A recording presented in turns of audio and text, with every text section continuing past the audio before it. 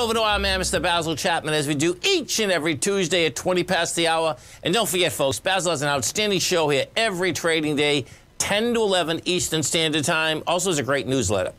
Now, Basil's going to be doing a workshop tomorrow, folks, from 4 to 5:30 for all his newsletter subscribers. It's very easy to be a newsletter subscriber, so you can get in this workshop, really learn about a lot about the market, learn a lot about the Chapman wave. The way you do this, you just come over to our website at TFNN. You're going to see the opening call right under featured content. You're just going to hit subscribe. You can get into the opening call and the newsletter and the workshop for $149 for 1 month, $695 for 6 months, where you save $199 or 22%.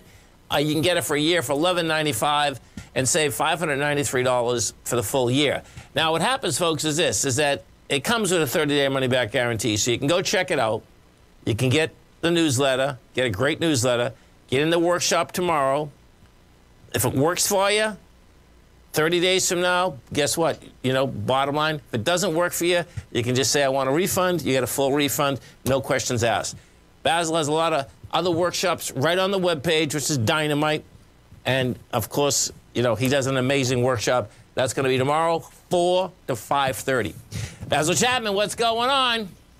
Hi, Tom. How are you? I'm doing good, man, and thank you for doing my show yesterday. I appreciate it. Pleasure, as always. This is going to be, I think, timing-wise, this is good because we're at the cusp. This is really important. One of the reasons why I want to do this workshop is for some time now we've been raising cash because I have not liked the shorter-term aspect to the market. The monthly charts, I'll talk about that in a moment, but what I want to do is to say what needs to go right technically.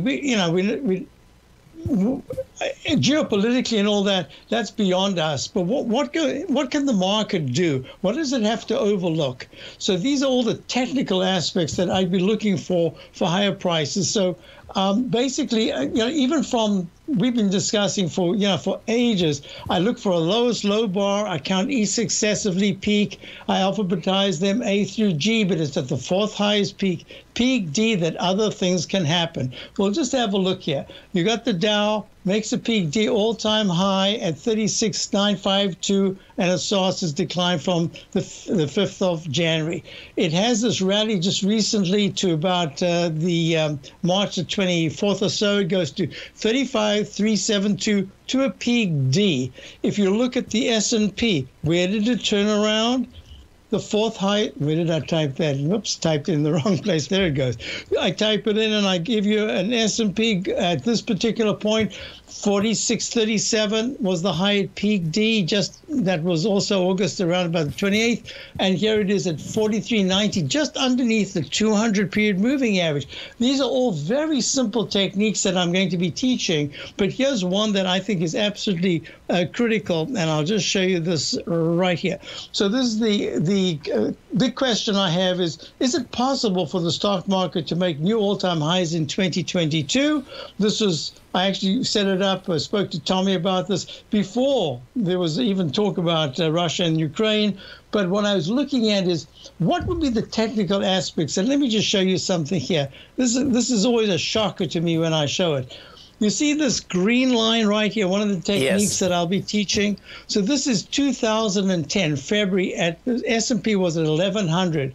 It's hard to believe that even with that 35% decline, that was a 2-month decline, January, February of into March low back in 2020. Yes.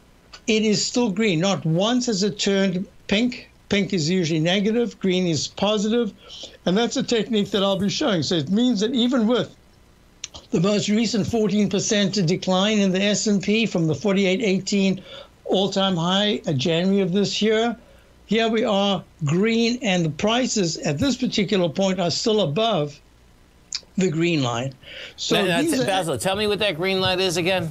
So this is the 9-period exponential moving average. I see. Okay. When it crosses the slow of 14. Okay. Yep.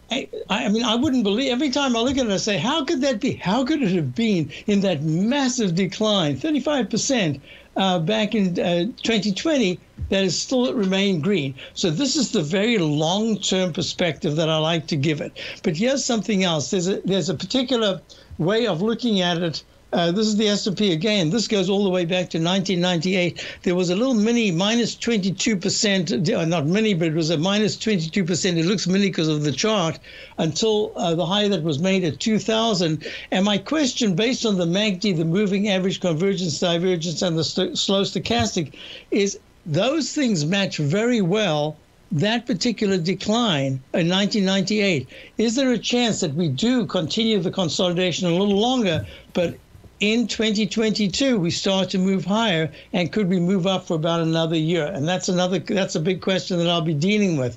So those are very important, as well as, for instance, today, I like to do things live, because that's really, to me, the big test. Is it's all very well looking back 2020. In hindsight, everybody's perfect, but it's in real time. So what I was discussing is that for subscribers, we have some stocks that are testing highs at this particular time.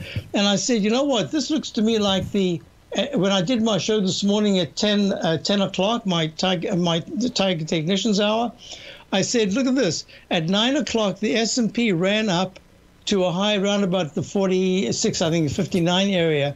And then I said, as we're coming on the air, look at the difference between the MACD, the moving average convergence, divergence, and the stochastic here at 9 o'clock. And look at 10 o'clock. It's much weaker.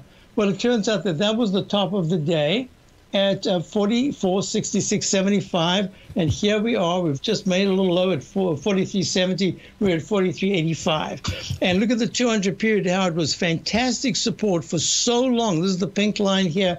And look how it was support, and then it became resistance. So these are very simple tools. I want to include them. I'm not just going to give a webinar where I say, this is what we are looking to buy because we've raised cash. We're going to be looking to put money to use. At the same time, I could quite easily also go short. There's no problem with that. But I'm saying there are positions, and especially in the commodity area, that we have. I mean, you were just speaking a moment ago about the dollar. We've been long the dollar since 90.07 back in 2018 in a very long-term move that went all the way to 102.99, plunged again to 89.21, and here it is back at 100 at par. It's amazing. And I'll talk about the rectangle formations, how the narrow rectangle formations have a certain duration. At a certain point, if it breaks to the upside, it's very good. But if it just keeps going that way, you've got to be careful that it won't break down. So here we are at new recovery highs. If you look at the dollar in the very long term, you can see there's a very big rectangle formation. And that just says the dollar is the currency in demand right now. If you look at the DBA, we've been long the commodity area for a very long time. I talk about these double tops in the rectangle formation, and look what happened. It went to 22.64. This is the DB Agriculture Fund. It went to test the 22.64 high that was made in March, and we just broke to the upside. So some of these are really simple tools that I'll be teaching, but at the same time, we're going to be looking at, for subscribers, people who join, they'll be able to look at my work and say, hey, these are the stocks that we're looking at. Where do we start putting money to work? And it's going to be really fascinating. And it's very easy to get into, folks. Go to TFNN. You're going to see the opening call right on that front page. Hit that button, and you are off to the races. Basil, have a great one, safe one. We look forward to the show tomorrow. Thank you, Tom. Thank you.